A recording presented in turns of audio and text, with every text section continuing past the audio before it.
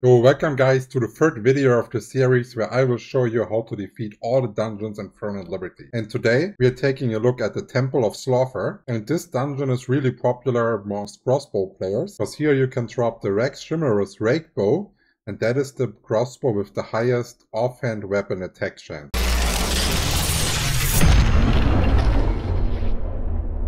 In the first hallway, you will have to defeat all mobs to unlock the magic curtain. You will then glide downstairs, and once again you will have to kill all mobs to unlock the mana fluid regulator. Once all mobs are dead, you use it to pump water in the area, and you want to wait all the way to the left. Because here we can cut monsters for the first time, as only the monsters in the second cave need to be killed and not the ones on top. Once they are dead, you use the second regulator, and this time you wait all the way to the right. Here you will only have to kill the shaman and the enforcer to unlock the next curtain. From the edge you will jump in the air and more. You are now flying and dodging all erupting lava and hanging cages. Right before your stamina bar goes below the indicator line, you will press space once. This will give you enough height to fly over the monsters without throwing aggro. In the next passage, the tank needs to run up front and gather all mobs until he reaches the last stairs before the mini-boss. For this mini-boss no tank is required. This is why the tank can stay upstairs and just kite the mobs while the rest of the party kills the mini-boss. Sorry to interrupt, but short self-promotion is needed.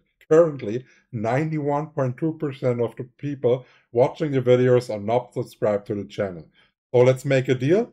If you learn something new in this video, you have to subscribe. Congratulations, you've made it to the boss. To prevent any Acro mobs following, instantly turn left and jump into the water, swim 2 pillars far and jump into the boss area. After pulling the levers to dump water on the boss, he will wake up and the tank instantly needs to draw aggro with his aggression skill. The regular attacks of the boss are not worth mentioning. Just dodge them or heal through, they don't deal that much damage. Regarding positioning, you want to always stay opposite side of the tank, but be aware he has a tail attack that you need to dodge. If you're a bit more experienced, you can also stay sideways. There's one angle at which you can perma DPS without having to dodge anything. If you are the tank, you are the one that has to play perfectly, because you will get hit by poison spits and fireball, which you have to block. And the healer needs to make sure the tank survives this. Don't waste heal on damage dealers here. Once you're getting the boss fairly low, he has one last trick up the sleeve. He will go and stand still in the middle, where there's pylons spawning on the outside of the arena. You will have to walk to those pylons at an angle